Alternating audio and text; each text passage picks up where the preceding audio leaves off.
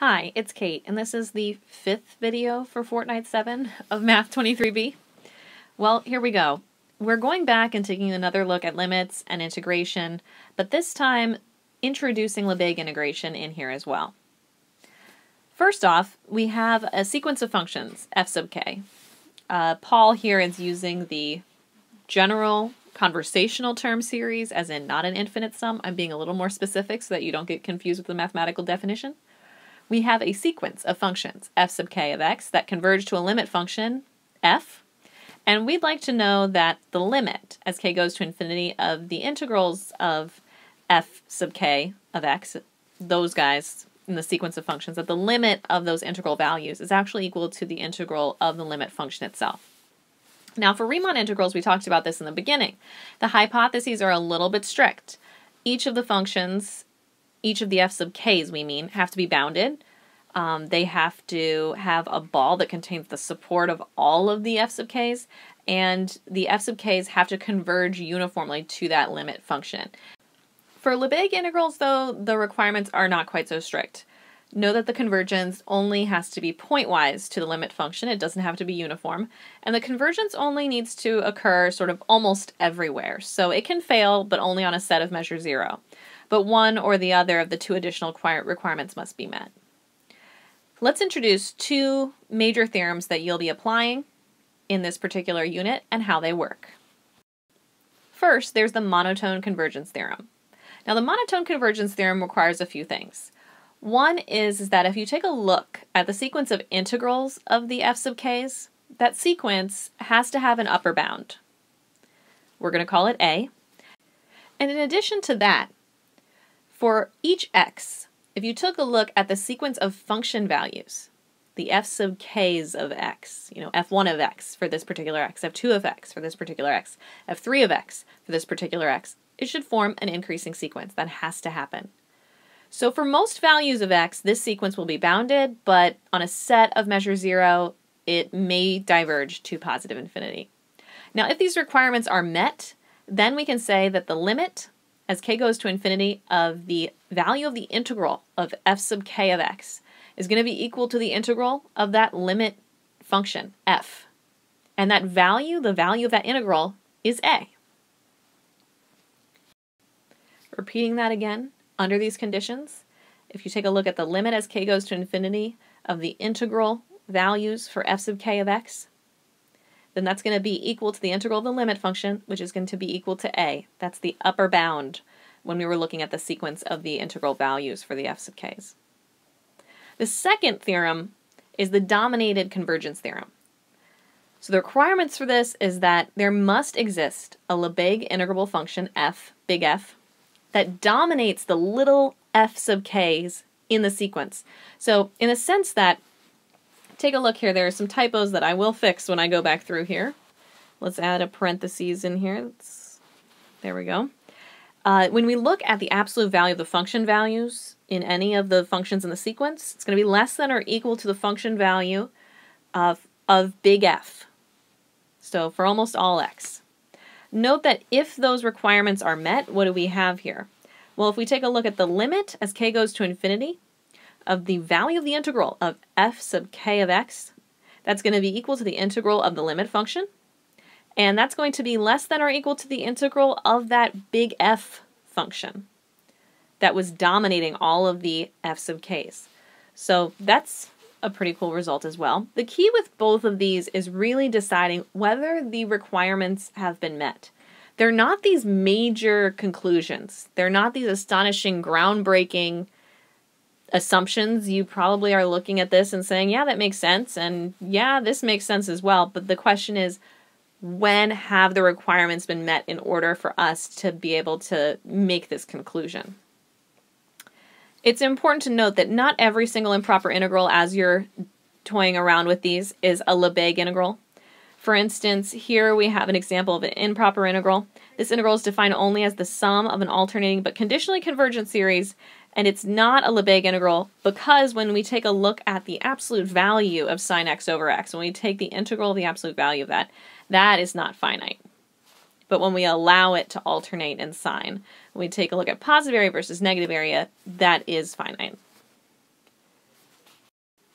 And last but not least, running through just some of the tools that we use with integrals when we're dealing with Lebesgue integrals. Now for Lebesgue integrals, even where you have an integrand that's unbounded or it doesn't have bounded support, generally the standard theorems are going to hold. They can be proven on them, like Fubini's theorem, integration by parts, change of variables. They're not so bad. But note that those theorems don't always hold for improper integrals, and not every improper integral is a Lebesgue integral. What are some famous Lebesgue integrals? You may be asking yourself, or maybe I am just using this as a device to transition into the next topic. Okay, Gaussian integrals. When we're taking a look at an integral like this, it's well defined as a Lebesgue integral. But what's interesting is that A, this original integral, not able to compute it with a basic antiderivative. It doesn't have an elementary antiderivative. It's very challenging to write down. Well, quite frankly, you can't.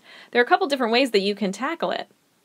One of them is to define it as a Lebesgue integral. So here we have a squared, which is when we take this and multiply it by itself. So here we have two identical single variable integrals. And then we can use Fubini's theorem and a change of variable for the Lebesgue integrals to combine them as such, and then change into polar coordinates, and we can easily evaluate that. We only have one rather unpleasant improper integral right there on the inside with respect to r. And this evaluates nicely to pi. Since we've determined that a squared is equal to pi, we can find that a is equal to square root of pi. This is going to be your proof 20.3.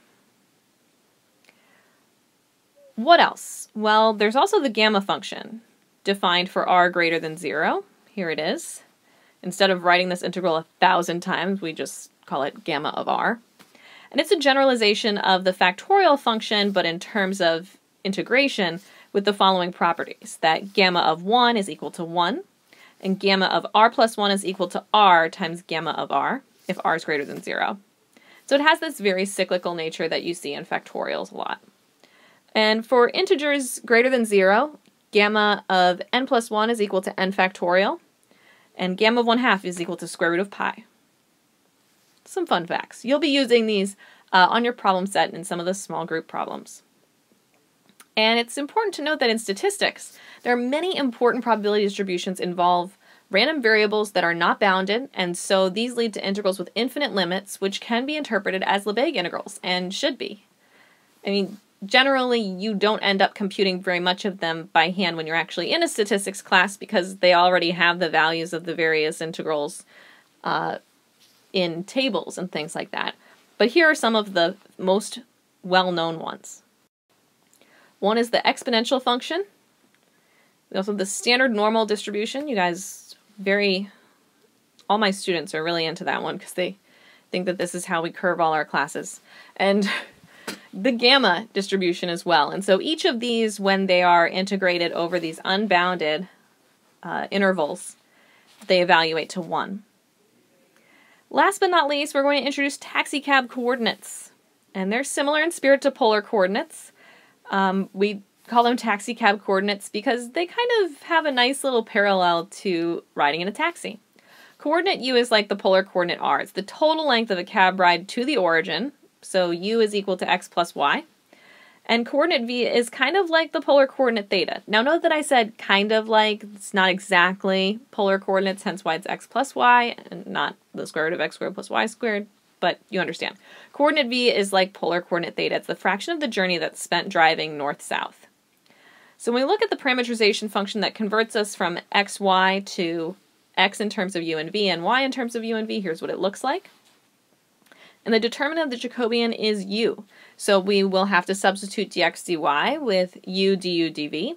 And taxicab coordinates are extremely useful because look at how nicely a sum of x and y simplifies, especially when you're using exponential functions.